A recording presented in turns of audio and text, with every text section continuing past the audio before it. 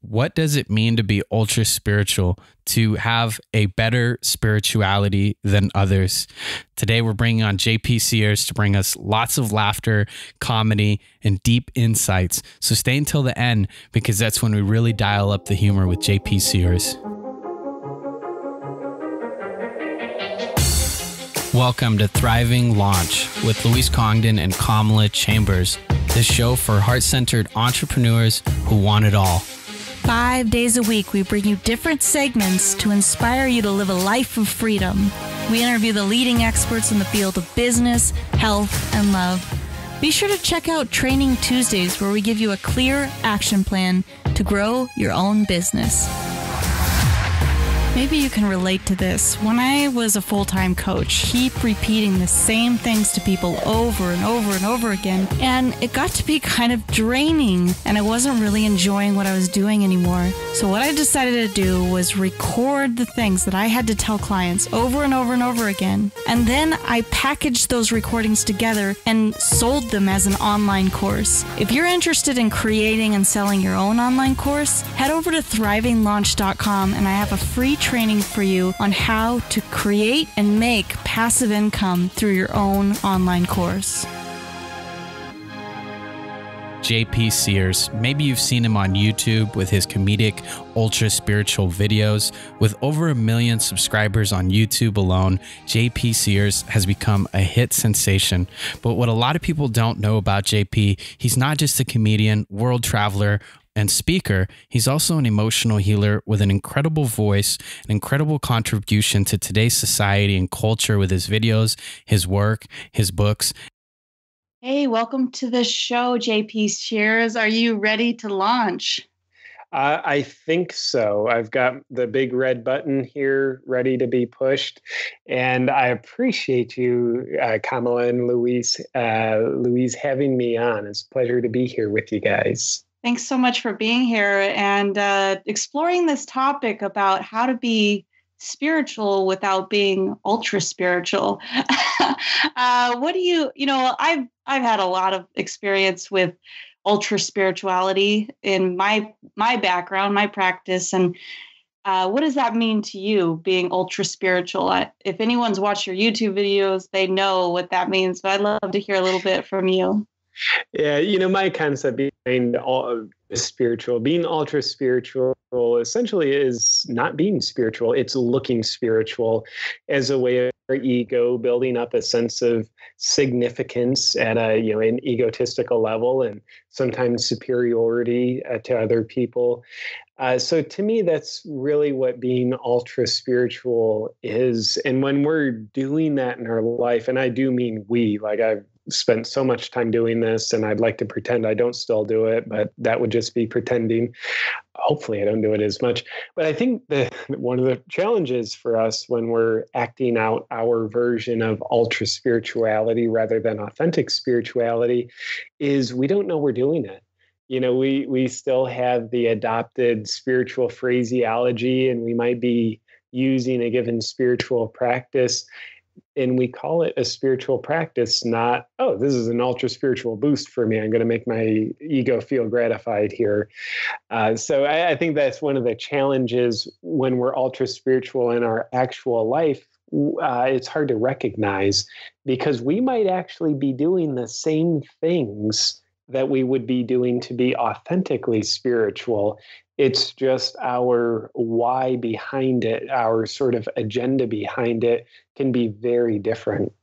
Yeah, I love the way that you phrase that. It's such an important thing to look at what the motivation is behind everything we do. And I know that my background, I studied energy medicine. I taught energy medicine for many years. I went into the coaching field and was deeply immersed in health coaching and that community. And then went into like a whole other tantra realm. So there's so much that can be this masking that we have, and this kind of going through the motions rather than actually having an experience deep in our bodies. And I'm curious, what clarifies the why for you what helps you to identify what your why is? Yeah, I don't know. I don't know that I ever really identify my why yet. Being open and curious about my why, I think, is what's important to me. I wish I could give some kind of formula for understanding with an actual sense of certainty what our why is. Like, oh yeah, I'm being genuine in this moment, or like, I'm just being delusional and egotistical in this moment. Um, and I think maybe when we feel absolute certain about something, maybe that's when we're being most delusional. I'm not totally sure. So I think having a curious attitude, knowing that, like, yeah, it's possible I might just be losing myself in this moment and being a pawn in my ego's chess game. And it might be possible that I'm making a genuine connection with myself in this moment. So I think the curiosity in seeing both possibilities is what maybe keeps us open. And I think, when we see the cliff on the edge of the mountain, in my opinion, we're much less likely to fall off the edge of the cliff that we see.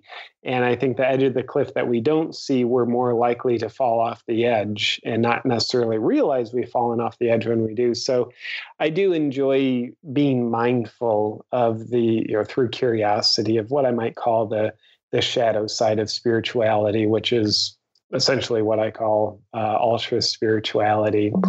And then I also think, something that maybe not a lot of us do, maybe a lot of us do, I don't really know. But I think a lot of us deserve to give ourselves our definition of what is spirituality to me, at least in this moment, so that I at least have a better awareness of what I'm aiming for. And I think a lot of us, we know the term spirituality, and it's used in many different abstract ways. But I think we each deserve to define, like, what does that mean to me right now? So that I know what I'm actually doing and aiming for, and what I'm trying to give myself through a given experience or practice. This really makes me want to ask you about, what is dogma for you? What is that? I don't know. I'm just curious about that. Yeah, dogma. What that means to my delusional mind is when I believe that things are the way they seem to be to me. There's the Zen, some kind of Zen saying which says, nothing is as it seems. And to me, dogma is the opposite of that. This is how it seems to me, so that's how it is. And I think when we're in a dogmatic place, we also really believe our beliefs, and we're really attached to our beliefs. And I think a non-dogmatic place is a place where we have our beliefs, but we don't believe our beliefs as much anyway. I think beliefs are important. Trying to bypass them is probably just that, bypassing, not actual connection to self. I think, dogma, if I could add one more thought about what that is dogma is a psychological mechanism that we use to comfort ourselves. I think life is this huge mystery that we can't comprehend. And there's not much more fearful to the human ego, in my opinion, than mystery, the unknown. So, and of course, when we're in a state of fear, that's uncomfortable. Some would say real life happens outside of our comfort zone. So that means we actually need the courage to be afraid to walk outside of our comfort zone. And if that's all half true, that means we also develop mechanisms to comfort ourselves about this mystery of life. And dogma, why it comforts us is it erases the mystery of life. That is, it doesn't actually erase the mystery of life. I think it erases our awareness about the mystery of life, because we become certain, we become rigid and righteous about our beliefs. And contrary to the Buddha's wishes, we become incredibly attached to our beliefs, not because they're true, but because we feel comfortable. We feel more in control when we can believe that our beliefs are true. It gives us a sense of certainty and stability about life. maybe more accurately said, in my opinion, it gives us a sense of the illusion of certainty and stability in life.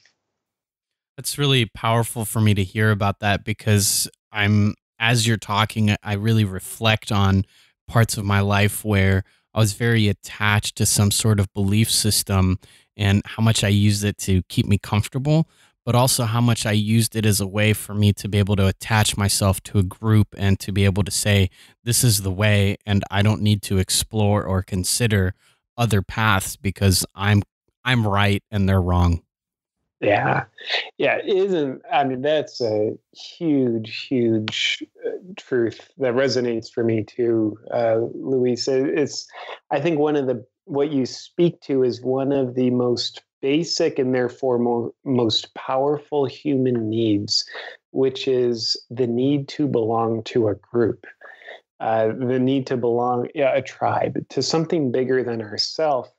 So sometimes our beliefs, we stay stuck in our beliefs because at a deeper level, our beliefs represent to us the membership card of belonging to something bigger than us. And that might be a religion, it might be our family. Like, I'll keep the same family values even if they're killing me, but at least I'll belong. I'll be a member of my tribe. And I think that's very interesting. And to me, what your statement really brings up, it's like going beyond, like, what do you believe? It brings up a more important question. Why do you believe what you believe? And I think that's getting a little bit more to the heart of the matter. It's like, yeah, well, what we believe, what if that doesn't matter as much? But why we believe what we believe, maybe that has more meaning to it. I feel like this is a really good segue to go into some of the work that you do. And Kamala, go ahead and just parlay right after this question to whatever was brought up for you, and maybe they'll play nicely off each other. Because as I hear this thing about why do we believe what we believe in dogma, I'm really going into some of my own dogmas about myself and beliefs and systems that I have that actually impinge me from being fully open to the possibilities, and some of those beliefs aren't positive beliefs. You know, some of us believe we're ugly, so we can't have a certain type of relationship, or we're whatever it might be. We also have just our own beliefs about ourselves, and it really made me curious about some of the work that you do, JP, with helping people bring out their voice, because doing that must be like peeling back an onion and taking off layers of false beliefs that we have about ourselves. Go ahead, Kamala. I hope that this kind of plays with what you were saying. Yeah, I'd love to hear more about that process. Yeah, helping people to help themselves peel away false beliefs. And by the way, what's a true belief and false belief? It's probably just the same thing. It's just one belief will serve us better in a given moment. It's maybe what, at least I mean, with a truer belief. But yeah, helping people to help themselves peel back old beliefs. To me, that is synonymous with helping people make themselves more uncomfortable in their life. So it's, in a way, it can be a thankless job. And I think at the end of a good session with a client, part of them will be resenting themselves and me for the session. They'll resent themselves for having signed up for this session. And then hopefully they're resenting me. And if so, that's a good sign that something was taken away, some kind of old scar tissue of the psyche that was binding their life in some kind of constrictive way, but it was comfortable because it was familiar. If it was taken away, then there'll be that resentment of, I don't have as much comfort as I once did. And I think there's if we kind of boil human beings down to two simple motivations, it would be, I think we're, at least when we're in a reactive state, we're motivated by two things: avoid pain and seek pleasure. And those two really boil down to one thing: seek comfort, because of course pleasure is comfortable and avoiding pain is comfortable. So we do that in familiar ways. And I think that really serves our self-preservation instincts well. Seek pleasure, avoid pain. Like, yeah, that's going to take that one, and that's going to help you live a long life. Maybe not a good life, maybe not a quality of life, but it'll give you more quantity of life. Like that's a principle in nature that's going to serve us all pretty well. But if we start worshiping that, then our whole life is run by this simple self-preservation mechanism that basically says the purpose of life is to be comfortable. And like I mentioned a few minutes ago, I have the belief, and I'll question this belief because I'm getting pretty dogmatic with it, but I do have the belief that the quality of our life, the meaning of life, is not found inside of our comfort zone. I think Brene Brown, she's a wonderful author. I've never read any of her books, but I love listening to her talks. Actually, I've only heard 2 of her talks, but I've listened to them a bunch of times. Anyway. Thanks for being real about that. It was just a quote I read this one time, right? That's basically what I'm getting You're to. just trying to take away that cool factor thing where it's like, oh, wow, this guy knows Brene Brown. He's probably read all her books. And then you're like, no, I read like a quote, but I read it a bunch of times. I know that. I think that's Brene Brown. She's authored 12 books. Haven't read any of them, but one quote that's somewhere in one of her books I've never read. It's a beautiful quote. It says something along the lines of, "He or she who is willing to be the most uncomfortable is not only the bravest, but rises the highest." And what rises the highest means to me, it's not some shallow sense of achievement or status. It is, to me, it's about meaning. Rises the highest into a sense of meaning in their life. So, but we can't do that when we're bound in the old scar tissue beliefs that are nothing but slaves to our self-preservation mechanism that says seek comfort, therefore seek pleasure, avoid pain. But when we get into a different place in life, there's something happened where we've reached a pinnacle. And this is typically where, a client I'm working with, or typically people who are really into going into their heart, they've reached a place where they no longer have satisfaction just surviving life, which we're going to have that kind of satisfaction for a few decades. But eventually we reach a beautiful place of feeling this horrendous sense of emptiness in life. And I think that's a beautiful place because it's our savior. If we never had this uncomfortable, pervasive sense of emptiness that we just can't fill up with achievement, status, money, relationship, then we wouldn't be motivated to leave our self-preservation master we've been serving and go towards more of a self-realization state of being. And I think self-realization, sometimes it defies our self-preservation instincts. Self-preservation, avoid pain. Self-realization, if pain's there, embrace it. There's meaning, there's mystery, there's lessons, there's wisdom in pain, says our self-realization third eye. But our self-preservation root chakra says, nope, death is, that's what pain will give me. It gives me potential death.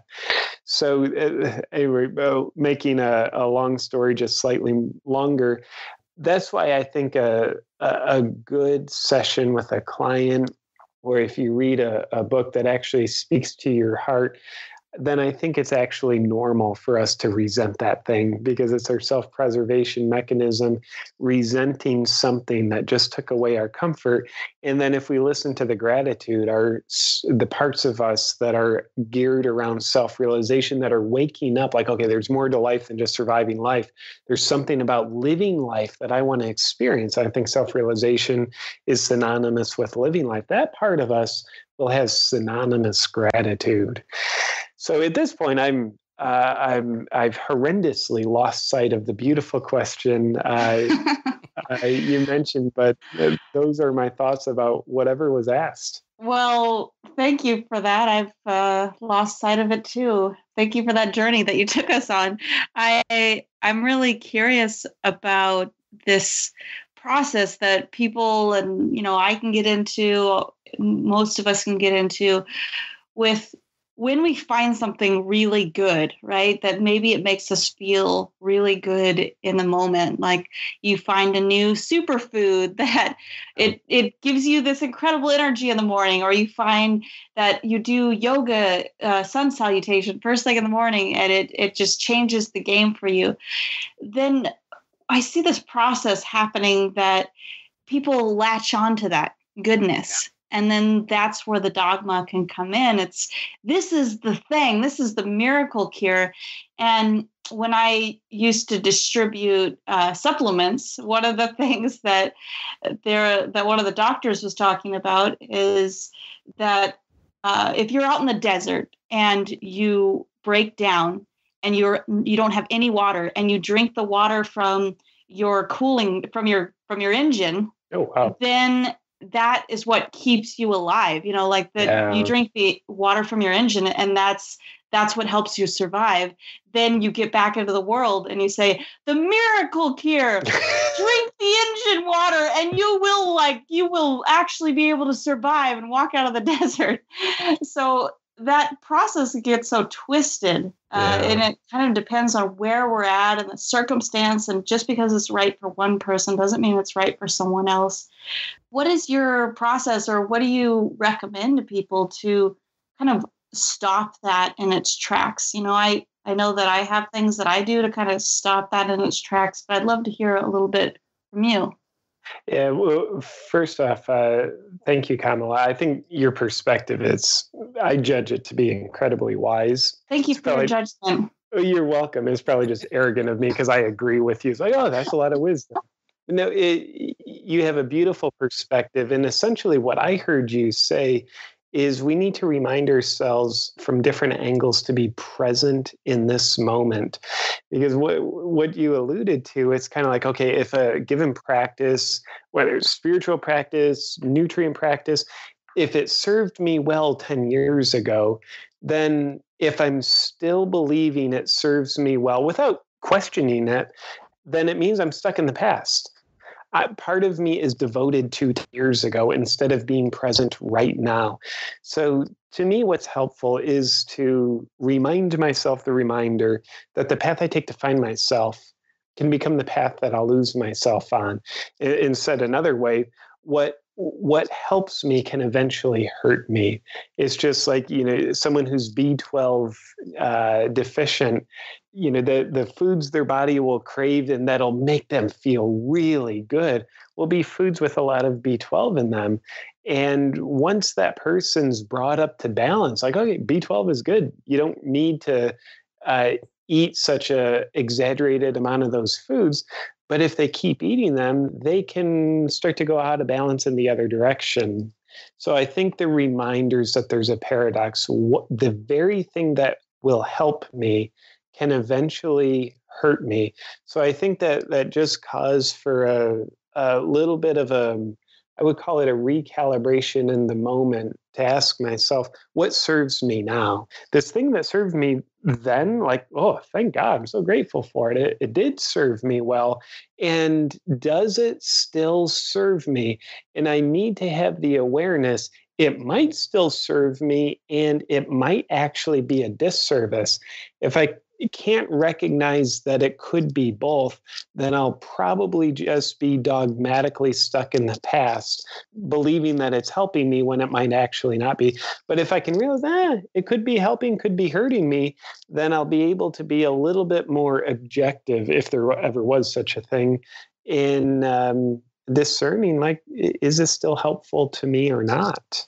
I kind of go a little extreme with that, which maybe creates its own dogma, because something that I find is that if I keep doing the same thing over and over, or have these spiritual rituals, or even, try to eat the same foods that I know are the best for me, then I lose sight of why I'm doing it. And something that I do is I don't do the same thing every day. I never do the same thing. For me, routine is the very thing that sticks me in losing sight of curiosity, of losing sight of presence. And that's why I do everything I do in my life, is so I have that sense of freedom, so I don't have to be stuck in a routine, which a lot of you thriving launchers, we support you in trying to break out of having to live life in a box where you have to do the same thing every single day.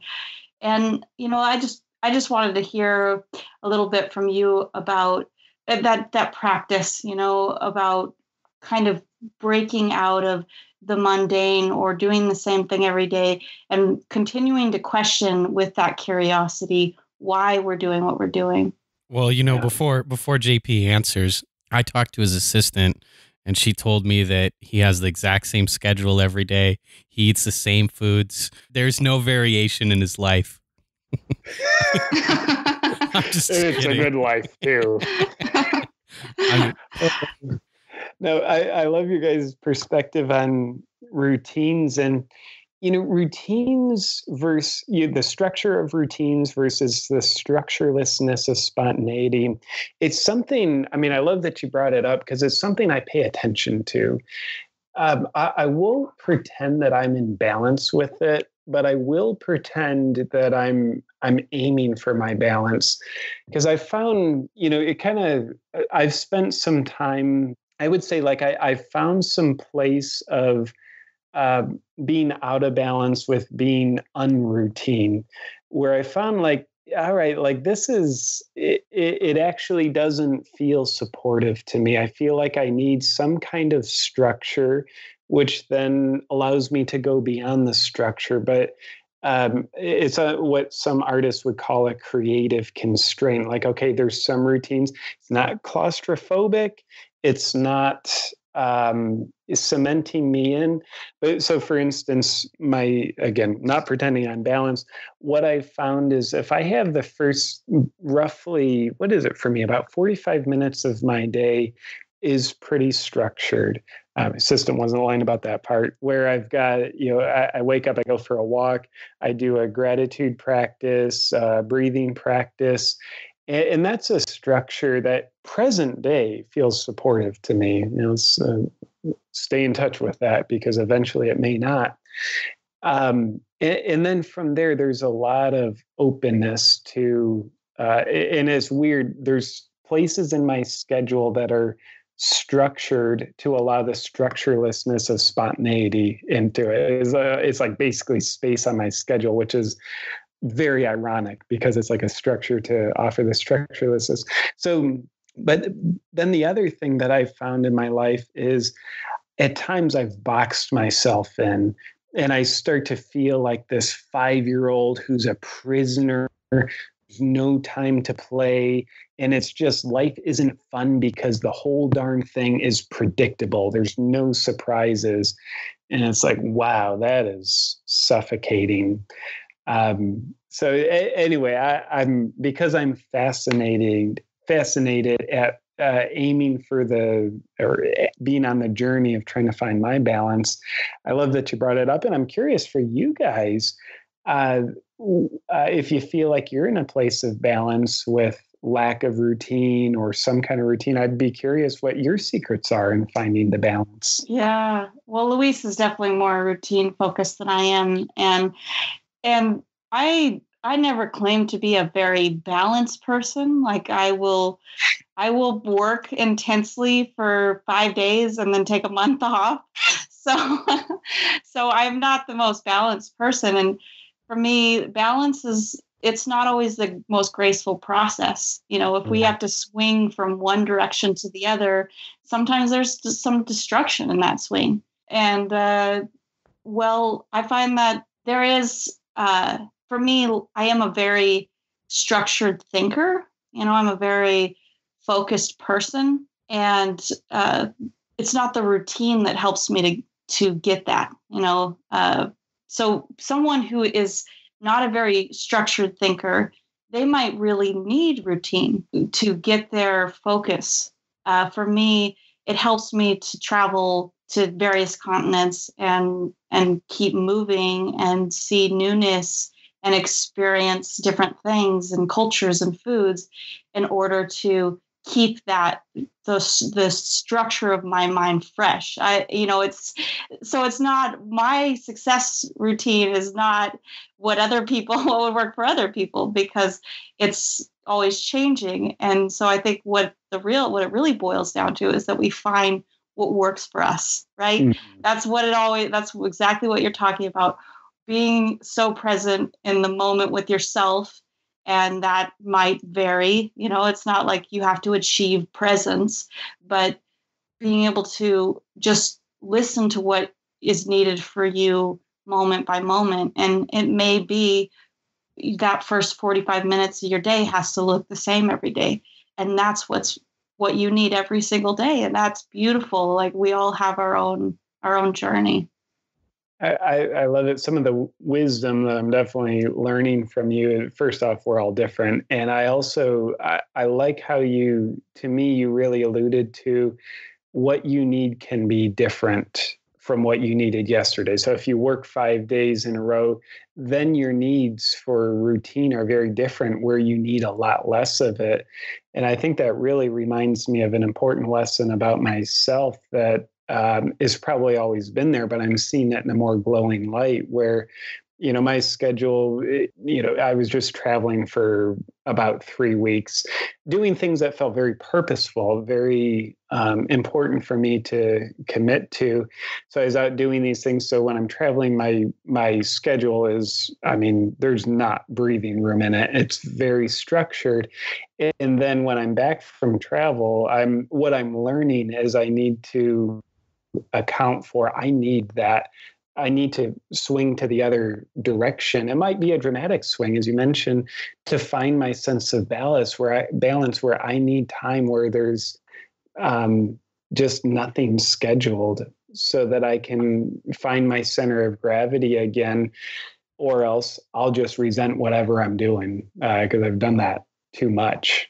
I was going to answer that question that he was asking, because you and I are so different, Kamala, where I'm already naturally, I really swing towards the laissez-faire, do whatever I feel when I want, things will just happen, trust in the grace of God, that kind of stuff. And it's very beautiful for me. And at the same time, I notice that I have a natural propensity to go too deeply towards that. And so when I was leaving high school, I had gotten my AA degree. So 2 years after graduating high school and having an AA degree, I went to my parents and I was talking to them about colleges, and I had I had a lot of variety of choices. I had very good grades, and I was looking at schools, and one of the schools that I was looking at was a highly regimented academic scholarly type of school, a private school, very small. And then the other school was one where they don't give grades. They write your assessments out for you, and you even create some of your own classes that are guided by the teachers. And I went to my parents and I said, I'm struggling between choosing these schools. They both appeal to a side of me, but I'm leaning towards a school that has the more academic, regimented kind of thing, because I know that if I don't have that, then I probably just won't fully take advantage of the education, and I'll have a harder time accomplishing what, this $60,000, $70,000 that we're probably going to spend on school. And so I ended up choosing the more regimented school. And I know that with my life, for example, like showing up for the gym, I almost make it like not an option. It's just something I need to do. And I've learned repeatedly, if I wait for too long, if I wait past like 2:00 in the afternoon, it's probably not going to happen. And so I've learned to kind of create schedules for some things and make sure that that's built in. And I even thrive within that. And going back to this creative, you had the specific word, like creative structure. And it really reminds me of Shakespeare. Shakespeare was someone that worked in one of the heaviest structured arts to write poetry that had all these different rules, and to write stories within all these rules and language and rhymes and rhyme schemes and language patterns. I studied English literature, very, very regimented thing. And yet some of the most beautiful pieces of art have come from that. So for me, it's funny because my natural propensity as a human is just to be very laissez-faire. And yet I know that I need structure. Otherwise, I won't get a lot done. It's like you think in spirals and I think in bullet points, and you need more structure and I need less, which is very interesting. It's like how you have to find what works for your mind, and you'd think that I would need more structure. I'd like a really structured life because of the way I think. Well, you and I really support each other too, and also create frustrations for each other, because I come with these spirals and you're going, okay, give me the bullet points. And I'm like, I don't know bullet points. That's why I'm trying to give this to you, because I have this dream and this vision. And then she gets a headache sometimes, like, God, he just came to me with like 10 different dreams. Now I have 100 bullet points in my head, and now I have to like lay them out for him so he understands what to do. But it's very beautiful and very chaotic sometimes. I want to take some, unless you had something you wanted to say, JP, I wanted to just go through a couple of questions from our audience. Yeah, I'd love to do a little dance with those. Yeah, so the first question is, where do you get all of your fashionable headbands? That's a great question, probably the most important question anybody could ask. So all of my fashionable headbands, I really only have 3. The main one that I use, I stole it from my ex-girlfriend, and by stole I mean I was basically given it was given to me by her, if I was pretending like I know how to speak proper English. So right before we filmed the first Ultra Spiritual video back October 2014, she was behind the camera, and I just about ready to go, and I'm like, wait, kind of this Ultra Spiritual video, New Age, I should wear a headband. And I asked her, do you have anything I could use for a headband? So she brought this scarf out and tied it around my head, and we stuck a flower in it. And so that's where I got the main headband I use. It used to be a scarf of my ex-girlfriend. Well, this is great. And I love these lightning round questions. We got a couple more for you. Is it difficult for you to be more spiritual than everyone else around you? It is. It feels lonely. And at the same time, you can't spell lonely without onely. So I think it simultaneously helps connect me to more oneness by being more spiritual / better than everybody else. People are asking, do you only drink superfoods, and are you also a sun gazer? I don't drink superfoods for this reason. Because I'm so non-toxic, superfoods are actually a toxin to me. So I don't want to touch the things. And then sun gazing, no, I don't do that. I like to do mirror gazing. Mirror gazing. Wow. God, I got to put that in my list of routines to implement. Yeah, the mirror looks way more handsome than the sun does. One question I have, at what point did you become enlightened? It's hard to remember, but it was 6 or 7 lifetimes ago. And I was sitting under a tree. I was feeding a stray cat, and I looked deep into the cat's eyes. And in that moment, I just had an instant knowing of everything. I even knew about the unknown, and I had a knowing that the unknown isn't so unknown anymore. Wow, then you can't even ask the question, can you, Luis? Like I'm struggling. I mean, how do I ask him anything now, because he knows? And I know that you don't know, so I'm happy to give you the answer. So another question here we have from an audience, a listener, is it hard to leave your house with so many people knowing who you are nowadays? That's a good question. And the serious part of me, I don't like that word. I feel like serious about how I don't like the word serious. But anyway, the sincere part of me, I guess, jumps on that ship. And sometimes it actually is, depending on, where I'm going, what I'm doing. But I am it's very hard is not the right term, but I'm very fortunate that there's a lot of people that watch my videos, and I feel so grateful when people want to come up and they recognize me and want to say, hey, maybe take a picture. Like, I love doing that. And then there's also sometimes where I need to be introverted. And then, having a lot of external interactions and conversations with random people, it is absolutely beautiful on one hand. And then, like, in another dimension, it can take my attention away from myself. So, with that is kind of one of our themes of this conversation being balance. It just means I have to learn. I'm in the process of learning a new balance of like, well, I've got to meet my introverted needs elsewhere sometimes. So that might just mean sometimes I lock myself in my dark garage and don't leave for 3 weeks. Cool. Yeah. And watch Tai Lopez videos. And I feel so inspired by it. Well, there's a lot of people writing in hoping that you're going to start your own religion. Have you filed the papers to do that? What's your process? The only thing I feel religious about is being unreligious.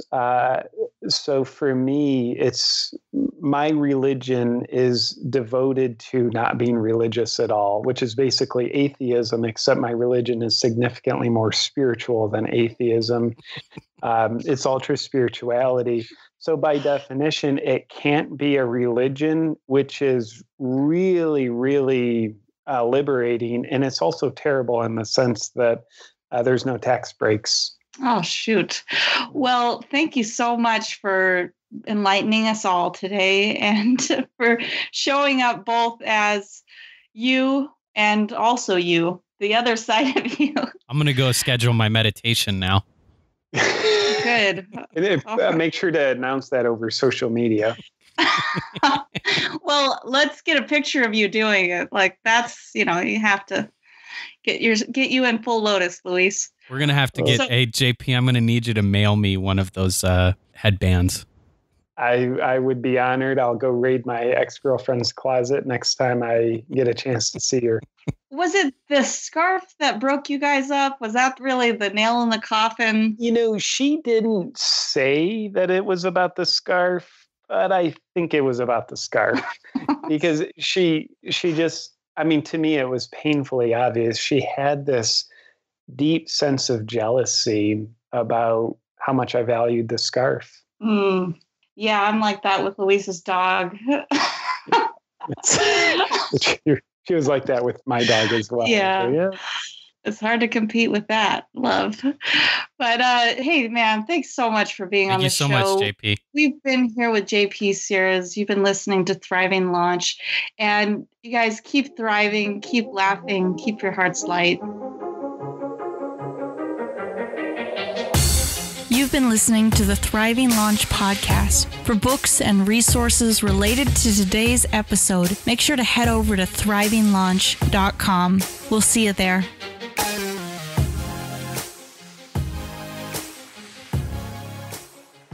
In the next episode, we are going to sit down and chat about how to make passive income. This is going to be part 4. We're going to talk about automation.